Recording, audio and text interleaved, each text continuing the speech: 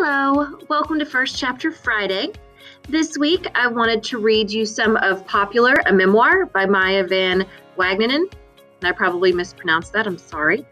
This was on the Lone Star list a few years ago and it was one of my favorites. It was written at the time by an 8th grader. So it's really funny, but you'll hear kind of that middle school voice in the writing, but she's also a stellar writer. And it's about this girl who lives in a Texas town in the valley, and she stumbles across this old guide to be popular that was written by a model in the 50s. And she decides to do an experiment to see if following that advice would really work, because she didn't picture herself as somebody who was popular. You know, she wasn't necessarily an outcast. People didn't pick on her or anything, but she wasn't a stereotypical popular person. So she wanted to see if the advice from the 50s would actually work. So I'm going to start reading the first chapter. I will warn you, like I said, it was written by a middle schooler, so the voice is very middle schooler. There is I don't want to say inappropriate, but slightly inappropriate slang term for a body part in the first paragraph. So if you can't handle that, it would be good for you to log off now. I don't want anybody to be surprised to be like, the librarian said this. So when you go into the book, Betty Cornell, who wrote the guide that she does her experiment with, does a foreword. I'm not going to read that to you though. And here we go. The introduction, or how this whole thing came to be. Don't skip this part. No, really. Don't skip this part. School is the armpit of life. My best friend Kinsey once told me. Amen. My school is no exception. Walk through the scratched glass doors on that first day, and your life becomes a series of brutal and painful encounters. Being called a dick by the football player who sits near you in science. Standing in a bra and granny panties in front of your gym locker that you can't open while the girls around you giggle and point. Crying in the bathroom because you didn't know it was possible for your heart to hurt this much. There is one thing, though, that can help you navigate this sweaty, smelly underarm, and that is a careful understanding of how the social food chain is organized. My school's popularity scale. From patricians to plebeians. 10, volleyball girls. 9, football faction.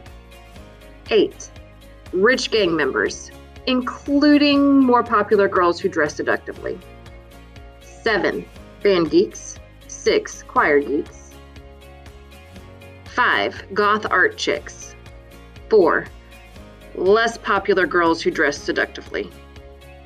3, pregnant teens. We have 2 right now, a 7th and an 8th grader. 2, computer geeks. There are hardly any. 1, library nerds who read constantly and love Japanese comics. 0, the ignored. 6th graders. -1, social outcasts. -2, teachers. -3, substitute teachers.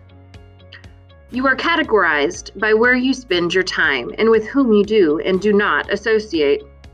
I fall into the social outcast group, the lowest level of people at our school who aren't paid to be there. I'm joined in my lowly negative digit station by my close friend and confidant, Kinsey.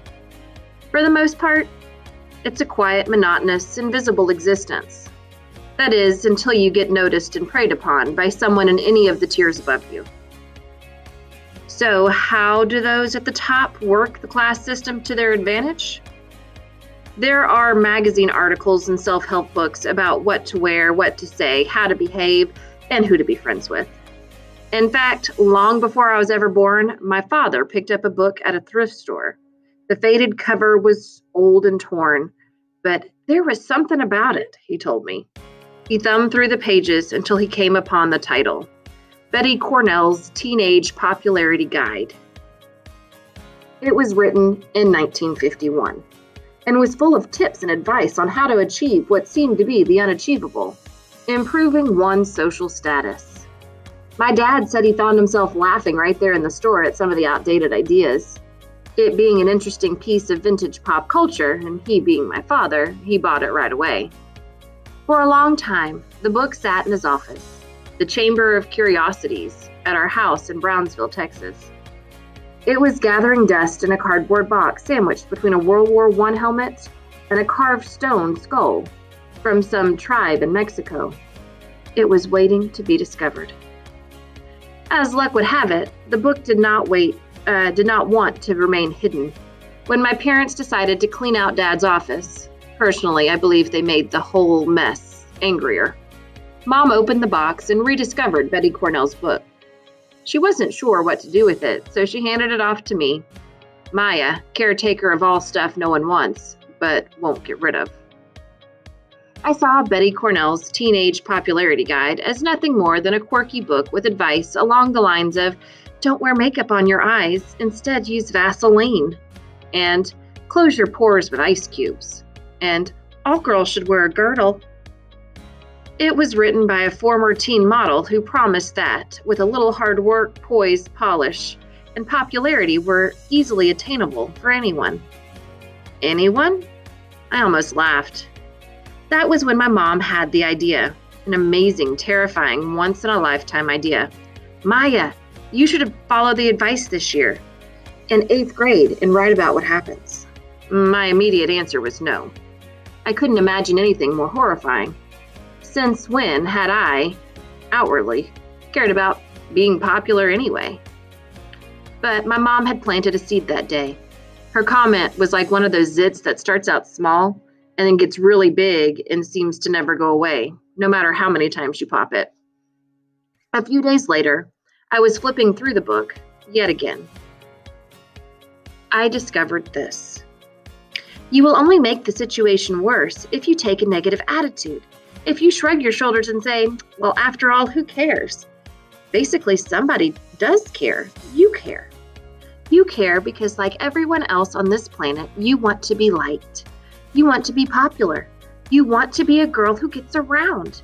You want to have a crowd to pal around with, a few exciting dates, and at least one boy who thinks you're about the most terrific female ever. If you say that you don't, you are really only fooling yourself. You are certainly not fooling others. The whole universe stood at attention. Betty Cornell's book was published over 60 years ago. But somehow, through the vast stretch of time and space, she saw what I secretly, desperately yearned for. More than that, she promised to help me get it. I knew my life would never be the same. And so, I embark on my grand experiment. Every month of this school year, I will follow Betty Cornell's advice on one of the topics in her book.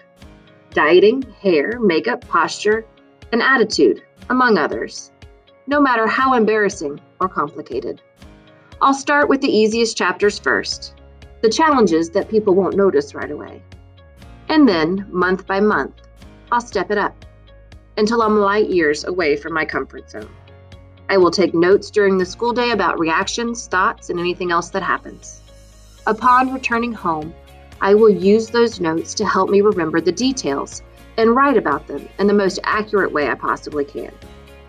This is a fantastic literary exercise, and maybe it will help me achieve my dreams of someday being an author. Hopefully, journaling about the positive and negative things that happen will be empowering, showing that they are all part of a story that has begun to write itself. Maybe it will make it less scary.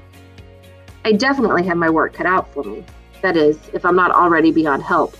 I am 5'2" with light brown skin that breaks out on a regular basis. I am gawky, slouchy, and just a little bit lumpy. I have non-existent hips and a chest almost as flat as the cover of Betty Cornell's book. I wear glasses and braces. I do all my clothes shopping at Walmart and secondhand stores.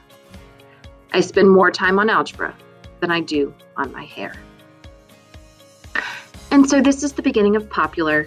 It is hilarious. And her experiences, she is so brutally honest about. It's breathtaking. And I hope you enjoy it. We have it on Sora through the district. Most of your school libraries should have it, as it was a Texas Lone Star. And you can, of course, always buy it at your local bookseller or at an online place like Amazon. Happy reading!